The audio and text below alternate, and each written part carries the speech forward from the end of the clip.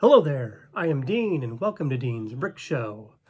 Hope you've been enjoying my videos, and if you haven't already done so, please hit that subscribe button and leave a comment, and also hit that bell so you can be notified with all my future releases.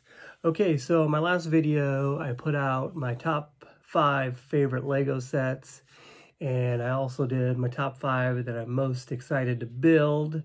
And if you remember, number 1 was the Haunted House, part of the Fairgrounds collection. And I went ahead and I built that set. And to sum it up, that set did not disappoint. It ended up being much larger than I expected. You see pictures of it online on Lego.com and, various other sites, and it just does not do it justice. It's a lot taller. It's 28 inches tall, so that's pretty cool. It's going to take up a lot of room in one of these boys. So let's take a closer look. There's a lot going on here, a lot of special features. It has 3,231 pieces, so there's a lot of pieces here, and even some moving parts. Has a working elevator. And in my video, when I talked about it being the one I'm most excited to build, you can buy a motor to make the elevator move, which I thought was the only way it can move, but it turns out there's a hand crank, which I will show you, so you can do it manually if you don't want to spend, you have to buy like 2 separate components, which would end up costing you, like $65, $70. So I'm probably just going to keep the hand crank and, save $70 there. But all in all, it's a really cool set. So let's take a look. And here is our haunted house in all its glory. Out front, we have a nice little graveyard, a couple of tombstones, a bat. On one of the tombstones, some vines, a pumpkin, one of our twin butlers, and one of the unsuspecting teenagers holding a ticket, does not look happy, happens to be in a wheelchair. I think that's kind of cool that Lego is being a little more diverse lately, and showing something like this.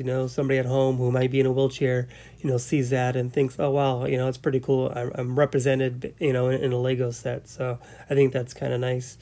And again, this haunted house is 28 inches tall, a lot taller than I thought it was going to be.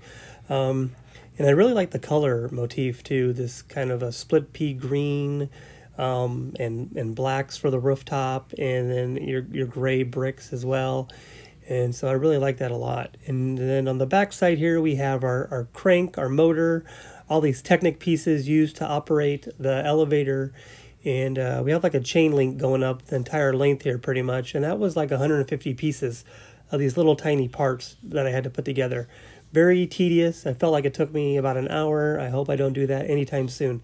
And then out front here again on the top, you'll notice it looks like little tiny frogs. Maybe where gargoyles should be, but they're frogs. So that's a fun little twist. Okay, inside the haunted house, we have lots of hidden little features and artifacts. This here is the Idol of Everest. It was snatched from an Everest mountain temple. It is said the tendrils reach out into the unknown, but it also makes a great coat rack. And here we have the Obelisk of Evil. Von Baron stole this obelisk because it had the most evil inscription he had ever seen. Here is the organ of Catarino.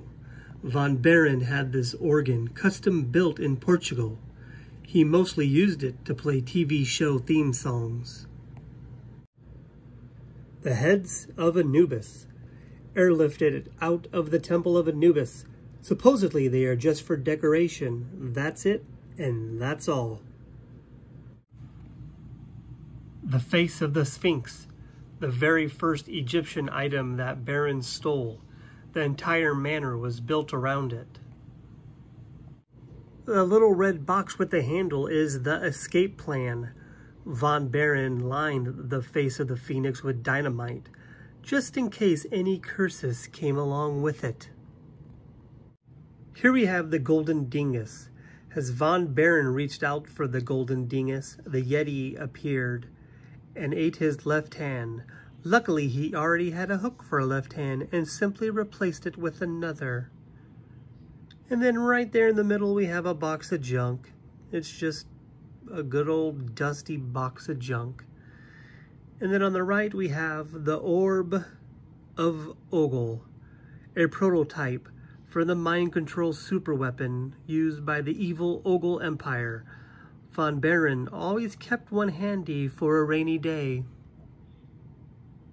Looks like a jar of mustard, if you ask me. A large jar of mustard. Here we have the Forbidden Skeleton. Some say Sam Sinister's car exploded while running from the law, leaving only his skeleton and top hat behind. Some say there was once a third twin butler. Nobody knows for sure. And behind the Forbidden Skeleton, we have the Altar of Alhazred. It is unknown for what dark rites this heavy-looking stone table was originally intended, but the Baron used it for light reading on rainy days. This device here is the Resonator. In a failed attempt to harness the power of the Regu Ruby, with this device, Von Baron accidentally summoned 2 friendly spirits from beyond. Spirit 1 and Spirit 2 from beyond. And lastly, we have the portrait of Samuel Von Baron. As the portrait was finished, a strange glow started emanating from the ruby. Trapped in the mummy's curse, Von Baron was driven mad by the Pharaoh Hotep's terrible jokes. And if you look closely, you will see the mummy's curse. And where is that ruby, you ask? Could it be right here, hiding in plain sight? Nobody knows for sure. Except for Von Baron himself. And he, my friends, is dead. Or is he?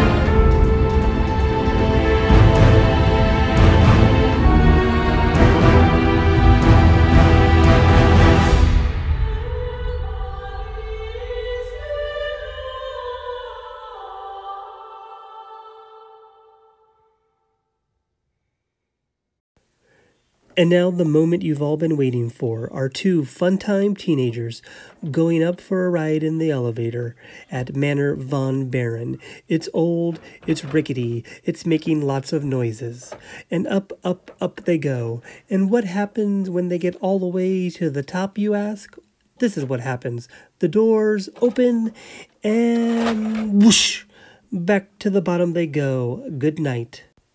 Alrighty, and here we have our fun minifigures. There are 10 total, and that includes the skeleton. On the far left, I'm not sure what his name is, but he's got really cool hair, like I do, so let's call him Dean. And we have our twin butlers who run Manor Von Baron. The third butler, maybe the skeleton, not sure, but he's just hanging around on the inside. And here we have our three gals. And this gal on the right here, she has an NB on her jacket, which I believe stands for Newberry, which was from the Hidden Side theme. All those sets took place in the fictional town of Newberry, so that's kind of cool that there was a potential crossover with themes maybe. And then we have our two spirits summoned from the Bed Bath & Beyond, the Beyond. And then we have our boy here on the end who has the golden ticket. He looks frightened. Sorry, you are not going to see Willy Wonka. You are going to the haunted house. And here we have our minifigures. Okay, quickly here, just wanted to show you the box art. I always like to show off the box art here and just kind of, let you know what it looks like. Just a nice little fun picture of the haunted house with all the minifigures standing out in front. Got some nice bats flying around there. So overall, just kind of a nice, good-looking box. It's, just kind of black and green, which are, your colors of the haunted house. And then on the back side here, it just shows you kind of everything going on within the haunted house. All your minifigures. The one thing I'm pointing out here is the base plates. Very thin, just not a lot of support, and that was the only negative thing about this set. Alrighty there, so that is my review of the Lego Haunted House. All in all, it's a great set, great build. Other than the base plates, it was just one level of base plates, which made the move from here to back there very difficult. Even my Sesame Street set that I have up here had basically 2 layers of base plates that beefed up that little set, and that's a much smaller set. So I may add another base plate or beef that one up a little bit just to make it a little sturdier. That way if I ever have to move it again, I don't have to worry about it breaking or collapsing. But other than that, love the set. Great minifigures, a lot of great little details inside. I might have to look into getting some other Fairground Collection sets, and who knows, maybe they'll come out with some other, spooky sets here in the future. So great set, great build, recommend it, worth every penny. And remember, it's a big world out there. Brick it up. Good night. Oh, and don't forget, hit that subscribe button.